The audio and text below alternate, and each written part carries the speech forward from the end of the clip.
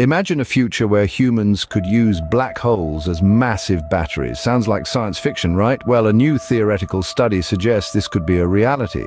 Now, how might we tap into these celestial powerhouses, you ask?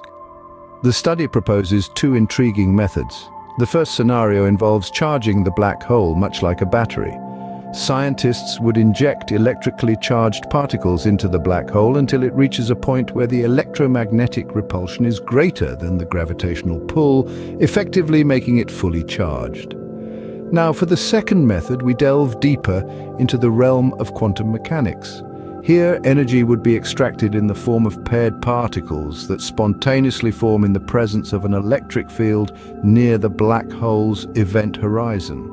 This is where things get really interesting. Bear in mind, these aren't just theoretical musings. These methods offer a glimpse into the potential energy extraction from black holes and the intersection of quantum mechanics and gravity. While this sounds like a plot from a sci-fi movie, it's actually grounded in the realms of theoretical physics and quantum mechanics. Now, you might be wondering about the efficiency of such a process. Surely it can't be that efficient, right? Prepare to be surprised.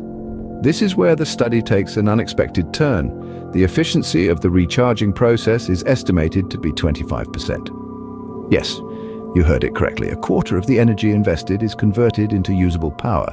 Now, to put that into perspective, that's significantly more efficient than an atomic bomb. But how is this energy extracted from the black hole, you ask? The answer lies in a fascinating process called superradiance. This involves waves being deflected with more energy than they initially carried. It's like throwing a tennis ball against a wall and having it bounce back with the force of a cannonball. It's an impressive display of the laws of physics at work. However, it's important to note that the practical realization of these methods remains uncertain. The theory is there, but turning it into reality is a whole different ballgame. Despite this, the study provides us with a tantalizing glimpse into the potential of energy extraction from black holes. It's a thrilling intersection of quantum mechanics and gravity, a crossroads where the boundaries of our knowledge and understanding are constantly being pushed.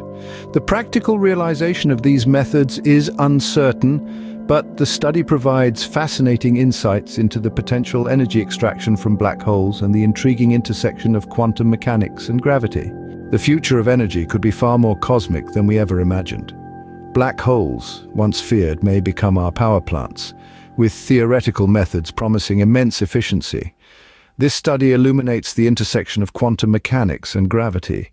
To continuously be enlightened, like and subscribe.